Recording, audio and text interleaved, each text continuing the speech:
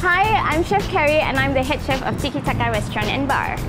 Hands down, I would say Penang because that's where I'm from and that's where I derive all my inspirations from.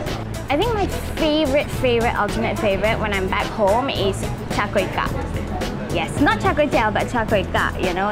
I think I would say instant noodles. Yes, definitely. When I go back, sometimes I'm just so exhausted. Like all I want to do is eat instant noodles. And another thing is like I have a really soft spot for cakes.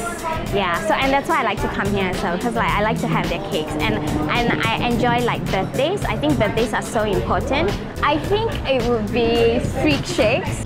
I think I could never comprehend or understand the whole idea of either eating it or drinking it. There's just too many things going about.